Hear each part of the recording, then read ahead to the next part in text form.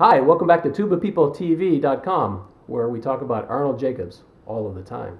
I have here as my guest a dear old friend, Michael Stodd, who's visiting Eugene, Oregon from Berlin. Welcome, Mike. Thanks, Mike. It's good nice to to see be you. here. Good to see you. Can you give us a typical German greeting? Well, Germans give the handshake.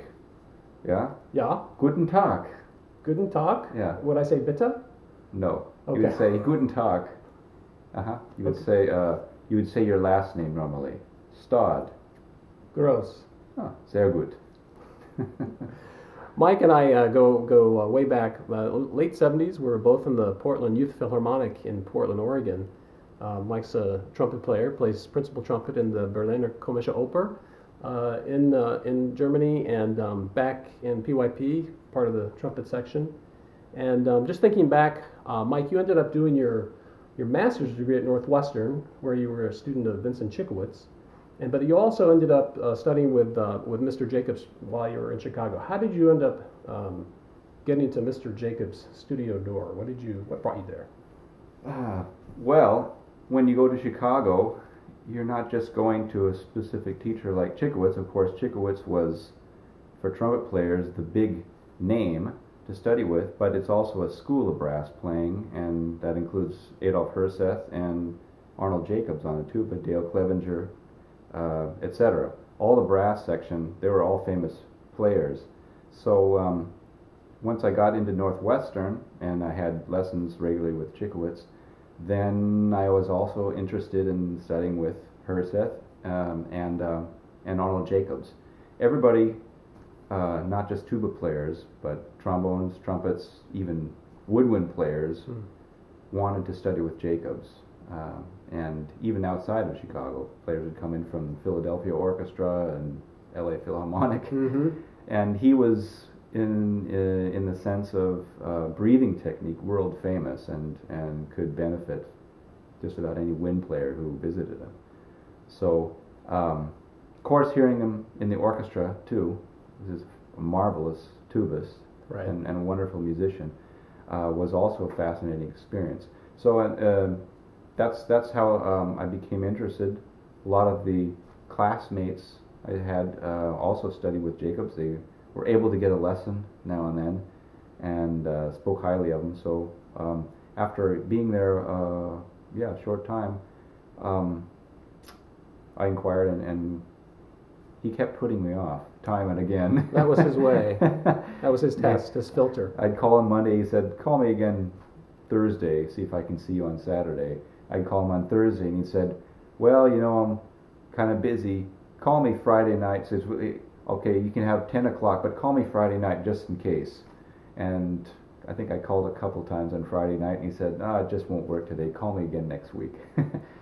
But once we started, and I think that was my second year in Chicago, I'd finished Northwestern, the graduate program, but became a member of the Civic Orchestra. And because I had the stipend, then I was able to study with Bud and any brass player in the orchestra who would have me. And so I knocked on Jacob's door again, and he finally got me into his studio. And what do you recall that you came away from studying with him? What was maybe the top 1, 2, or 3 things that you learned from him? Well, I learned an amazing amount from him,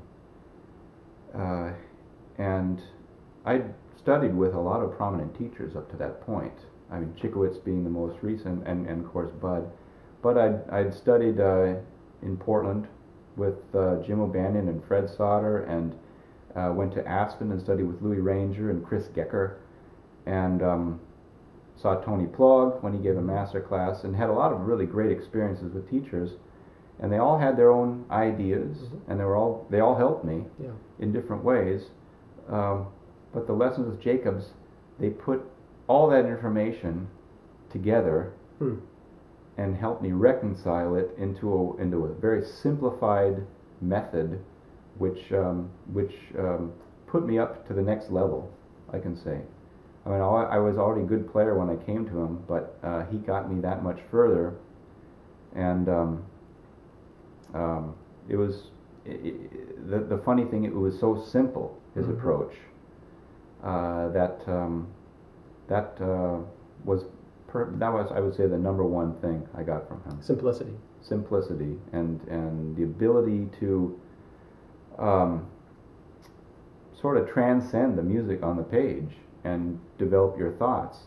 What do you want it to sound like? Get your imagination working, and then, of course, you had the skills, the technical skills to produce it with the breath, and of course everything I'd learned about, fingering, tonguing, and so forth, that was involved up to that point.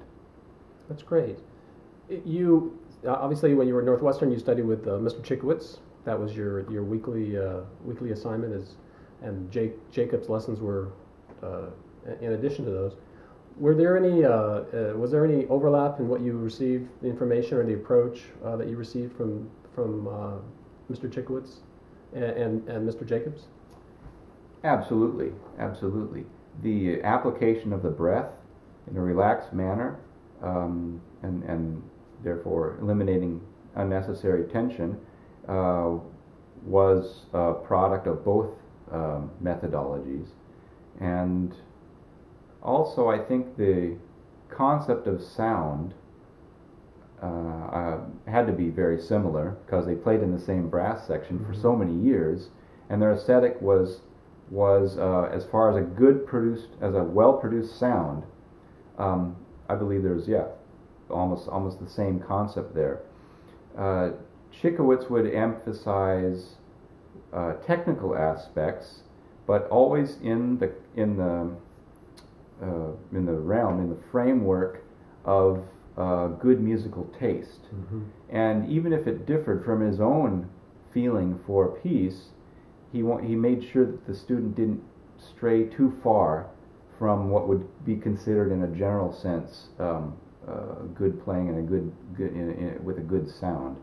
And Jacob's approach, in this sense, was similar. He wanted the student to sound as good as possible, and use the sound to express the musical ideas which the musician wanted to express. So in that sense, music making involved a similar concept of sound. That's excellent. Mike, how long have you been in the opera in Berlin? I'm in my 21st season now. 21st season. That's quite a long time. I remember when I had a chance to visit you some years ago. It was such a lovely place to perform, and the city was fresh in the rebuilding. The eastern part was fresh in rebuilding, and the wall hadn't been down for very much. Well, I guess about 10 years or so. Right. But in terms of the pedagogy in Germany, Mike and I were talking before we started taping, and the pedagogy of Arnold Jacobs isn't so prevalent, but Cichowicz, the pedagogy of Vince Cichowicz is. Of course, there's a relationship there, because for some period of time, Vince Cichowicz studied with Jake, so there's some overlap there. Can you describe what things are like from a Cichowicz pedagogical standpoint in Berlin, or in Germany in general? Yeah. Well, because Cichowicz visited Germany a number of times and held seminars, week-long seminars, there are a lot of trumpet students mostly, but also professionals who were able to experience him and his lessons, and that's become more widespread. I'm thinking of a professor in Switzerland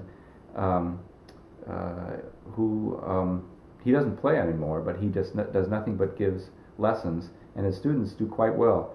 And so Cichowicz is well known, and his school is well known. In fact, Matthias Kamps, who's in our trumpet section, had a few lessons with Cichowicz. And so it's not an uncommon thing to find someone who was able to study with him. As far as how that manifests itself in the way players play, you hear an improved sense of efficiency, I can say that, since when I came over initially. And the quality and the standards are increasing, going up, and I think he was part of that. With your section mate, do you find yourself talking this kind, Cichowicz shop, for lack of a better term, ever, or is it sometimes? As far as trading secrets and stuff. We should actually do more of that, but we generally keep our cards close to our chest for some silly reason. A lesson for the future. Yeah. No, I think we should be more open about it. And the other German trumpet players, I'm the only American in the section, and I think only one of two Americans in the whole orchestra. They all came from different backgrounds. There's one studied in West Germany, and the other three in East Germany. And the teachers there have vastly different approaches. So you wonder how these guys got so good sometimes, knowing the instruction that they received when they were upcoming. Well, I remember Jake would often say, with regard to that, yeah, you don't, especially referring to like the tight gut method, with all the extra pressure. Players don't play well because of that. He would often say they play well in spite of that. Yeah. So right. I can think of one fellow who, with two fellows, they studied with the same teacher in Berlin, and all trumpet players who wanted to go through Berlin, they had to study with this one teacher. That was before the wall came down in East Germany. And he would have them do technical exercise, one after the other, and wouldn't give them any rest, and just waited to see their breaking point. Oh, goodness.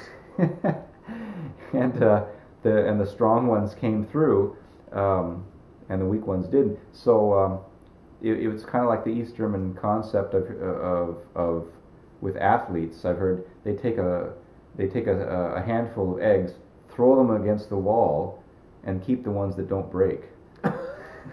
Wow. So I'm with the ones that didn't break, I guess. Yeah. Congratulations. Yeah. Did you go to the Cichowicz and Crisafulli master classes when they were in Portland in the I did, late 70s, early 80s? Early 80s, right. Yeah. Did that? Obviously, you had auditioned in New York as well as at Northwestern, but was that encounter with Cichowicz at all in your mind when you decided to go? Absolutely, because I'd met him, I'd played for him in one of the master classes, and he gave me a couple of tips, and suddenly I was playing better. And of course, he had a reputation which was very well known, and I mean, I figured I'd never get in there because this guy is so famous, and who I am, this little kid from Portland. So I was a little bit intimidated, I should say, but I played for him, and he said he'd try to find a place for me, and it turned out that he managed to do that. So I was very lucky, I think. Well, Mike, I really appreciate you taking time out of your day to stop by and to visit with us and to talk about Mr. Jacobs and Mr. Cichowicz. Puddles, as he always does, he always makes sure that I have a proper thank you gift for every guest, and so I'm very happy to present you with this genuine can. It's a genuine can, and it's filled with genuine University of Oregon duck nuts. Good. So. I'm nuts about the duck, so. Okay, good. This very nice. All right. Thanks. It's been a pleasure being here. Thank you, Michael. Now back to you.